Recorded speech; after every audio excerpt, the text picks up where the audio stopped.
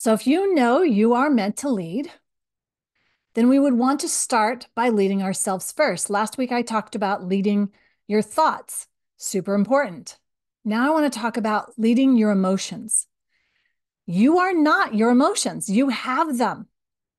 And most people get this confused. They think they are an effect of their emotions. So what's happening? Their emotions are leading them. Don't let that happen to you. If you want to lead stronger, longer, you've got to take control of your emotions and lead them. And it starts by knowing that you are not your emotions. Just like as a leader, you know you are not the circumstance or the thought. You have them, and you can choose whether or not you're going to entertain that thought. You need to look at that with regards to the emotion as well. Now, I want you to get this concept around leading and leadership. So let's say your emotion is actually like a manager who comes to you and says, I'm feeling sad, I'm feeling angry, I'm feeling excited, I'm feeling upset, fearful, whatever the emotion is.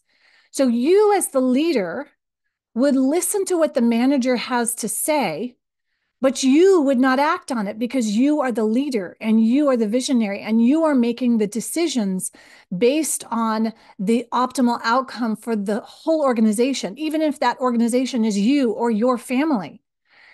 This is a piece that when we start to understand that we each have to take back control of our own thoughts, our emotions, and lead ourselves first, we will now be able to transcend the ludicrous experience that most people are having on this planet today.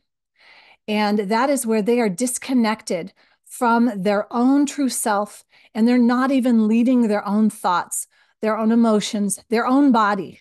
We need to fix that. I am passionate about this. And through what I do with powerhouse leaders is to help you tap back into your innate power so that you are a powerhouse leader. If this resonates, if this sounds like something that you want to know more about, go to stephanajohnson.com. I offer a complimentary leadership solution call, and I would love to sit with you with no strings attached, supporting you so that your power, you are tapped back into your power is turned on physically, mentally, emotionally, spiritually, and you are leading as the best version of you. Make it a great week.